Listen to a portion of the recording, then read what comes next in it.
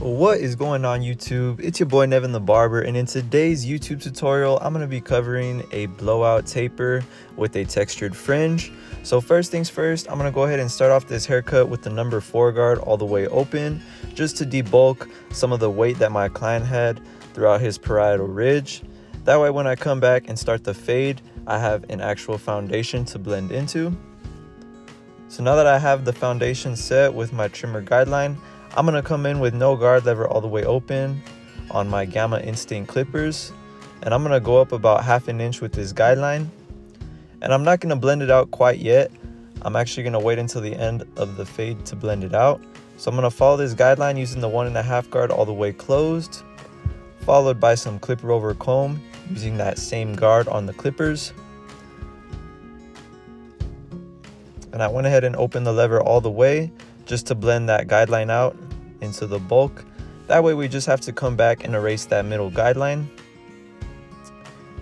So now that I have that step complete, I'm going to go ahead and put the blur guard on my clippers all the way open. And this is now cutting the hair down to a 1.5 guard length, just because the blur guard does give the guard a little bit more length, which is why it cuts a little longer than the short one, which I really like. So if y'all haven't checked out the blur guard, be sure to check it out. I would highly recommend it. And here I'm just cleaning up my client's C cups before I erase that last guideline. And now that I have that complete, I'm going to go ahead and use no guard lever all the way closed just to erase that last guideline. And this is where I'm going to start opening the lever 1 notch at a time just to blend up into the fade. And I really like this fading system right here because you guys won't find yourself struggling to erase that last guideline, as well as pushing your fade too high.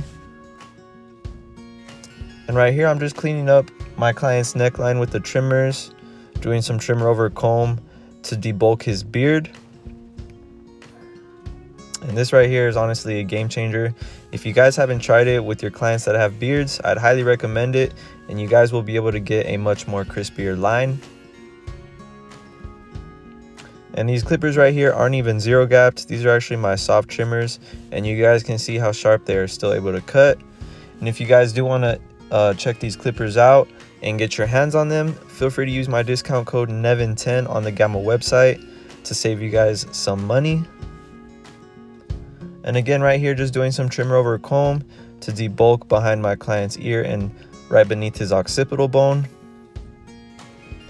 And when you guys are doing this part, when you're cleaning up behind your client's ear with the trimmers, you really just want to keep it as natural as possible, right at your client's natural hairline. That way when the haircut grows back, everything will grow in nice and evenly.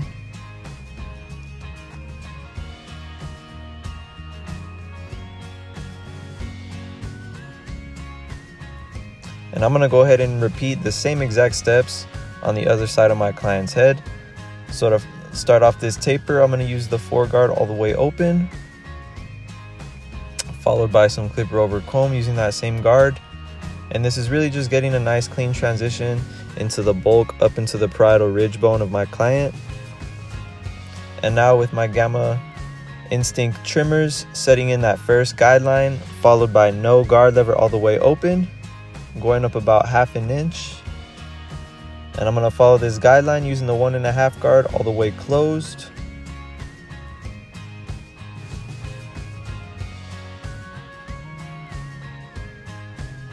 And again, as always, I'm going to do some clipper over comb up into that 4 guard. That way we have a nice clean transition from the top of our fade up into the bulk. And to erase that middle guideline, I'm going to use the blur guard all the way open, which again, like I mentioned earlier, this guard does cut all the way up to the 1.5 guard when the lever's open. And now to erase that final guideline, I'm just going to do some lever play, closing the lever as needed to flick out that last guideline and get a nice clean blurry transition. And with those few simple steps, you guys can see how I was able to achieve a nice clean blurry taper. And if you guys haven't tried this method out, I would highly recommend it. I did actually create this fading system myself, and that's really the beauty about barbering. There really is no right or wrong way to cut. You guys just have to find what works best for you at the end of the day. But like I said, personally, this is my favorite fading technique at the moment, and it does work on all hair texture, which is really cool. So like I said, if you guys haven't given it a shot, feel free to try it out and let me know how it works out for you guys. And if you guys do want to see any other haircut tutorials, feel free to mention them in the comments and I will get the tutorial out for you guys. And if you guys are new to my channel, I do appreciate all the feedback and support that I get. So feel free to hit that subscribe button if you do want to see weekly barber content. And with the one guard all the way open, I'm just knocking down the flyaways on my client's mustache, following it up with the trimmers to clean any hairs that were overgrown on the lip. And now I'm going to come in with my straight edge razor to clean up my client's beard. And it's really all these small details that really make your haircut come alive and make it stand out. So just be patient with the haircut and the steps as you guys are going through. Barbering is one of those things that really requires a lot of patience, but once you master the skill set and you start to learn how to master your system on each client, it honestly just feels like second nature after you guys start getting more consistent with it. But you guys will start to build what I call the barber's eye, the more you start cutting hair and getting familiar with the clippers. So don't be too hard on yourself if you're a beginner barber or just getting into the industry. Cutting hair does take a lot of time, and it is a lot harder than what it looks like. But just be patient with yourself, and like I said, if one fading system doesn't work out for you guys, you can always experiment with other fading systems and whatnot. And here on the back, you guys can see that I'm doing my fading steps a little bit differently, just to show you guys that you can really, like I mentioned right now, that you can really do any system to get a fade done. It really just depends on what works best for you. But here I started off with the one guard open, followed by the two guard open, and now I'm doing some shear over comb into the bulk right above my client's occipital bone. And whenever you guys are doing tapers, it's very important that you keep that blend beneath the occipital bone on the back. Otherwise, if you guys do go above the occipital bone, at that point it basically is a fade. So just be sure to keep that blend nice and low whenever you guys are fading out the back. And here I got no guard, lever all the way closed. I'm just flicking out that last guideline and I'm opening the clipper one notch at a time. And little by little the fade is starting to come together, as you guys can see. You really just want to try and focus on getting a nice clean transition from the 1.5 down to the 00, just because the fade happens from the 1.5 down to the skin, and everything above the 1.5 is basically just blending up into the bulk and the crown area of your client. So just keep that in mind whenever you guys are cutting hair.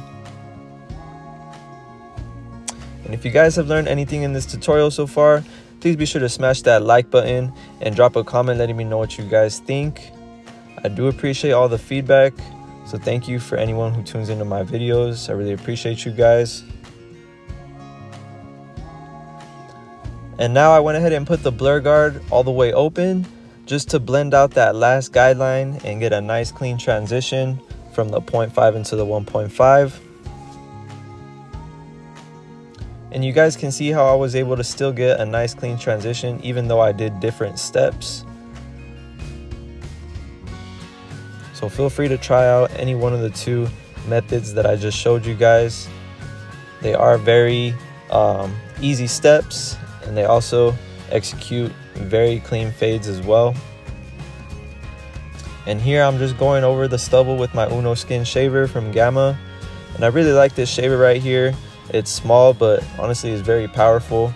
So if you guys want to get your hands on this as well, feel free to use my discount code NEVIN10 on the Gamma website.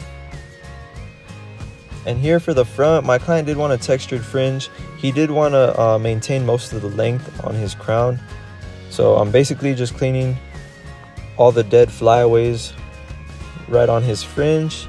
And I'm going to go ahead and do a method called slithering with my shears. And basically all this is doing is just texturizing and thinning out the bulkiness of my client's hair. And it's also giving it some volume so it doesn't look as flat, you know, whenever he styles it.